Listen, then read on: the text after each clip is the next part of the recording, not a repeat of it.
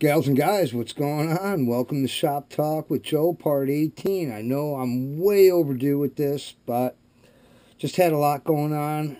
Tried to share as much video with you guys as I could of the projects I had going on, but we're back to Shop Talk. So I just want to say, I really appreciate the fact that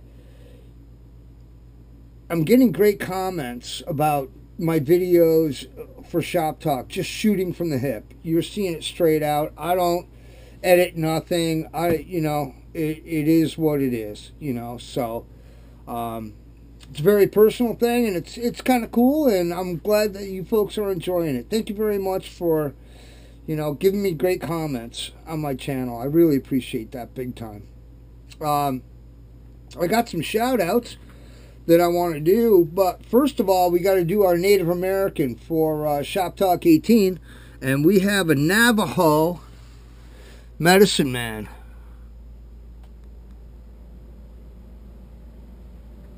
Unbelievable, right, folks? That guy's got to be 150 years old. So anybody who likes to lay out in the sun, you might want to take note. But anyhow, yeah, Navajo medicine man. I'm gonna try and keep this video within a reasonable amount of time, but that is definitely not gonna happen. This is gonna be a long one. I've got a lot of question and answers, great topics. I got a lot of great stuff. You guys won't even believe what I got going on in this one. Whoa! And I got a surprise at the end, so check it out. I want to do some shout outs. Primal Edge, what's going on, buddy? Great comments. Thank you so much for subscribing to my channel. You got a great channel. I appreciate it. Go check out Primal Edge. As always, Timmy Ledoux. How y'all are, bud? Yeah, man. I'll be giving you a call later this afternoon. Terry, T.W. Wilburn. Check him out. T.W. Wilburn. He's got a great channel. He's up in Maritime, Canada. Very, very nice folks. I just want to say hello to him and his wife. And thank you for watching my videos. I appreciate that. And I just want to say thank you to all the new subscribers. It's unbelievable how many new subscribers I've gotten. I try to keep up on everybody's channel, but it's just really difficult for me. But I just want to let you know I really appreciate all my new subs. But let's move on to question and answer. Get that out of the way. Good buddy of mine out in Rochester, New York, Denny Brooks. Wait a minute. I said Denny Brooks and I realized I didn't open my beer. Didn't open my PBR. Slacking off. Let's get this show started off right, folks. And you know what else I realized? We don't have any music. So let's get some music going. I'm going to play some original Nectar music from way back. And it's really cool. We start out with 2001: A Space Odyssey. And Chuck Richards, For You, we go into Terrapin Station. So this is a very rare piece of music that I have been able to save, but check it out.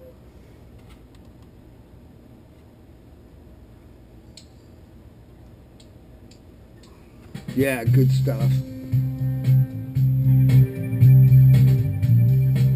2001: A Space Odyssey.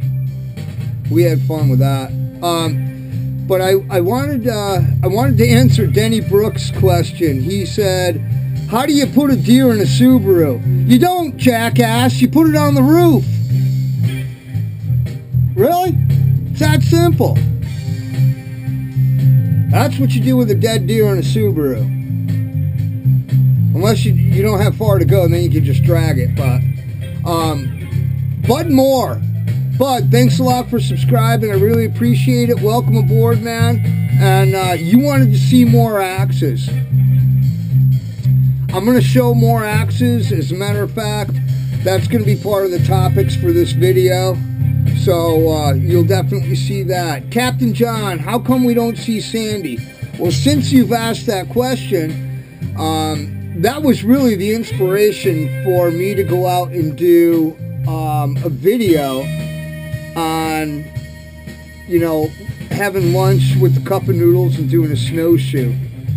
So now you guys have seen Sandy. Sandy is absolutely wonderful. She's the love of my life. She's the greatest thing in the world. And I just really appreciate her and the time that we do get to spend together. But John, thanks a lot for asking. Marie Daniels, she wanted to know, great question. Marie Daniels wanted to know my fishing rod setup for hiking and why. That's a really great question. What I like to use is about a 5.5 foot medium to ultralight 2-piece rod. Dick's Sporting Goods has great deals on them. Just get the rod and then go ahead and pick yourself out a reel. You know, and it's going to be an ultralight reel for the most part, you know, and that's the type of fishing that I do when I go backpacking. I do a lot of trout fishing. You know, if I get lucky and, you know, land a 22-inch walleye on 4-pound test, well, so be it to me, and I have done that. But that's the package that I prefer to carry. Why? Because of the weight, because of the fact it breaks down in 2 pieces, and nothing extends above or below my pack. So I'm not going to be breaking rod tips or anything like that. But yeah, Marie, great question. Thanks a lot for watching. Jesse Martin, have I ever had a real life survival situation? Yes, I have on many occasions. I don't plan to put myself in a situation, but sometimes it happens, you know, and if you really enjoy and experience the outdoors, you really don't know what can happen. I was in college in Saranac Lake, and I was deer hunting. We were deer hunting by boat. We went out to a particular point, and my job was to drive this point, and we had guys on the mainland watching for whatever I drove off this point. Well, what had happened is it started snowing really, really bad, really hard. There was already about a foot down on the ground, and it come down like you can't believe. And I got turned around and I got mixed up down in a cedar swamp. And I tried to turn around to follow my tracks back out, and they were gone. That's how hard it was snowing, that my tracks were gone. So I figured I better find a good spot and build a shelter and hunker down, and that's exactly what I did. I found a good spot where I knew I wasn't going to get wet if water rose for any reason, and I just set up a simple shelter with pine boughs and climbed in there, built myself a fire, and I was just fine. I had a couple of granola bars with me, which was good enough for something to eat. I basically I had a water bottle on me too, which was really important. So I just kept filling that with snow, sticking it in my jacket until the snow melted, and I always had, you know, water. But there's many situations where, you know, I've had to deal with. That was probably about the worst, because I did spend that night outdoors before my buddy come and found me, and it was 5 degrees above zero that night. And I just kept the fire going, and I was fine. I was just fine. So, great question, Jesse. Thanks for asking. Weston Wood, my EDC, everyday carry on me. That's big because I carry a pack. Everywhere I go, I carry a range bag. That includes my .40 caliber pistol, includes a first aid kit, it includes fire starting kit, includes hydration. I have everything in there. But my everyday carry that I've been using lately is the Kershaw Burst. Great knife. I also always carry, I got my cell phone, belt I made, and this is a Sodbuster 2, Case Sodbuster 2, with a sheath that I made with my initials on it. So, and of course, I got about $1.80 in my money pocket. So, just kidding. Thanks for the question, Weston. Tim Ledoux wanted to know, do I ride a motorcycle and what do I ride? No, I don't ride a motorcycle. I've had dirt bikes, but I've just lost too many friends on road bikes. It's kind of a sorry subject with me, but it's always been a dream of mine to own a motorcycle and ride the roads, but you just don't ever know when somebody's going to make a mistake and it's not going to be your fault. And when that happens on a motorcycle, things don't turn out well. So, but Timmy, thanks for the question. Garrett, have I ever caught a trout, and what is the biggest? I've caught so many trout, it'd make your head spin. But the biggest trout that I caught was a 19-inch rainbow.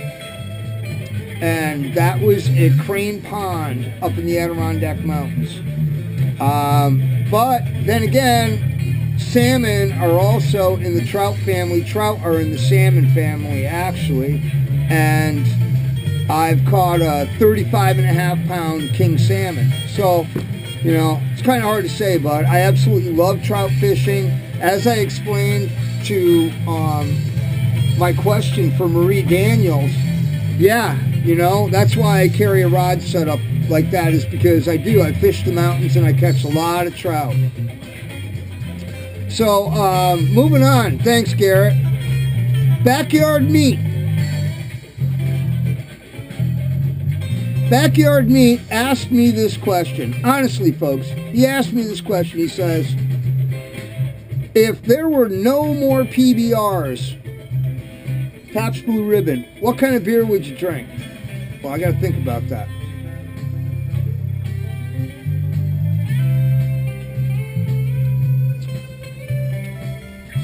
I have absolutely no idea what my next choice would be. There's a lot of micro beers out there that I really like, but God, if I didn't have PBR, I don't know. I don't think I could really drink a light beer, but I really kind of can't answer your question. Sorry about that, Aaron, but good question. Thanks for asking me. Hey, folks, we got to move on to topics because we're already into like 13 minutes of me blapping, but recent projects, what's been going on? As you can see over here, I got axe heads like crazy. I'm going to just slide you a second. And I'm waiting on handles. Handle House is totally let me down. I'm 16 days I placed an order for handles, and I'm just hanging out waiting. They said that, they were going to be custom, but ain't happening for me. This one here is really nice. This is a boy's axe head. It's a Walters. I got this from the Adirondack Woodsman. Absolutely beautiful head. Look at that black patina on there. Natural, wonderful shape. So I'm really looking forward to hanging that one. And I've got a Cold Steel Trail Boss that's been through the vinegar bath. It's got the edge all set on it, the eyes all cleaned out, ready to go. So, looking forward to hanging that one. I just love that blade shape. Isn't that great? That's going to look beautiful. And here I have that Kelly Flint True Temper bell system. It's been all through the vinegar bath. It's all ready to go. It's all cleaned up. And I also, where is it? I had the sheath made for it. I've already made the sheath. I left plenty of length on the strap. All basket weave sheath. And that's all the way around. It's all basket weave. So, once I get it hung, then I'll know how long to cut my retention strap. So, but yeah, I'm really excited about that. That's a sweet project. That basket weave takes forever. I don't care what anybody says. It ain't easy. Here's a Collins head that I got. Pretty much a boy's axe size, I would say. And that's been through the vinegar bath. It hasn't been wire wheeled yet. That's why that temper line, the tempering shows up so much on that. But, and then of course the one from my buddy Timmy Ledoux. And I've got a handle on order, but this has to go into the petroleate soak, and then it'll go in the wire wheel, and it'll clean up pretty good. You'd be surprised. But here's a real sweetheart I've been working on.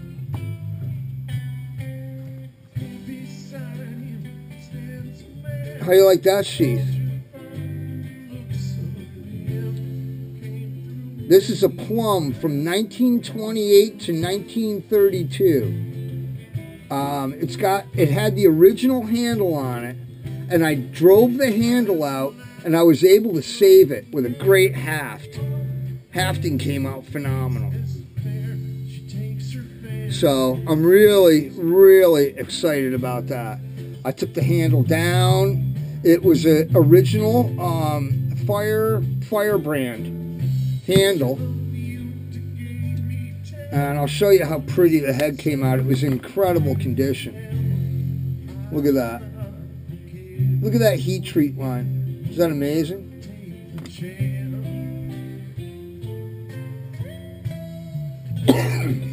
Yeah, pretty excited about that.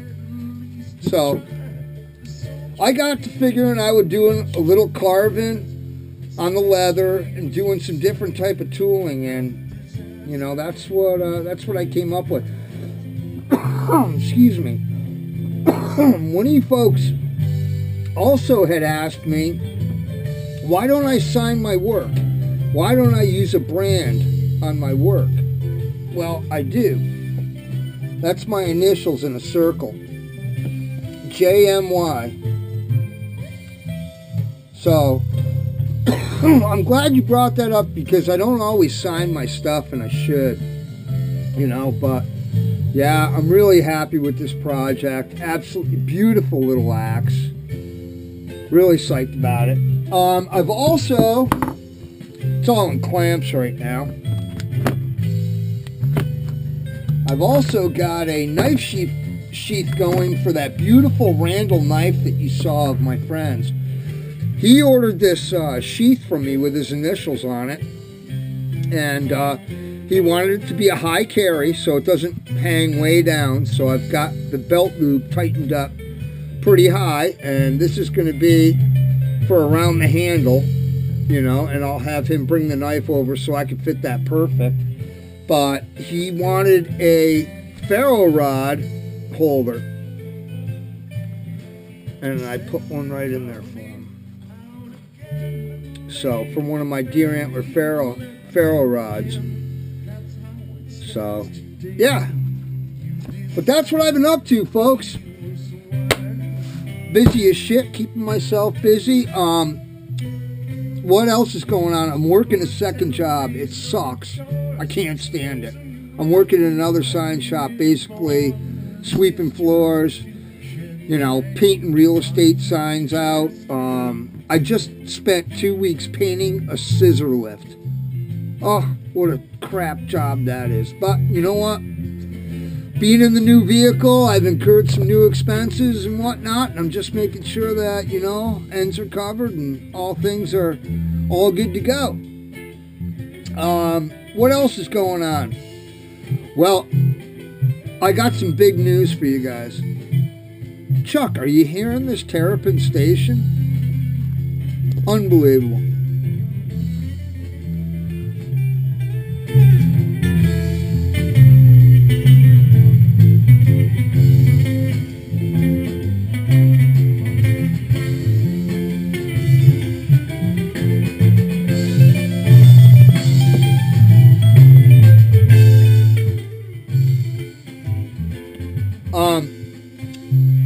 check this out, folks. I'm going on a road trip this coming Friday morning, and I'm going to see a fellow YouTuber. Most of you folks know exactly who this person is I'm going to see, but I'm really excited about it. We're going to have a great time. It's going to be really interesting. We're going to shoot a whole bunch of videos, so everybody's going to be able to check this whole experience out.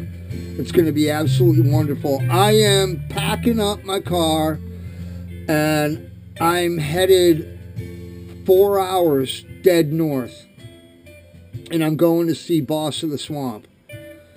I'm going to go out, and we're going to go out to the cabin with Frankie, and we're just gonna have a good time and share many stories and just shoot some really great video, and just we'll be taking you guys along with us, you know, and gals.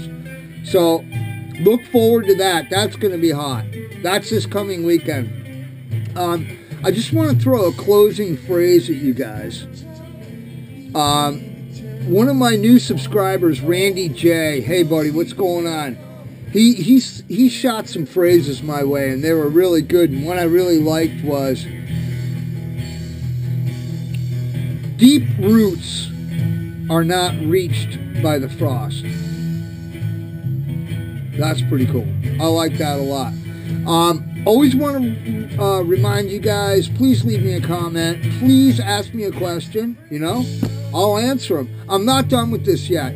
I said I was going to go to Shop Talk Part 20 and stop it there, but I got some folks that don't agree. They want me to keep it going on. Let me know what you think. I'm going to leave you guys with a quick joke, okay? What's the difference between a Goodyear tire and 365 used condoms? One is a Goodyear. One is a great year. I hope everybody's well out there. Thanks a lot for watching Shop Talk with Joe Part 18. I'll be back with Part 19. Thanks, folks. Hope all is well.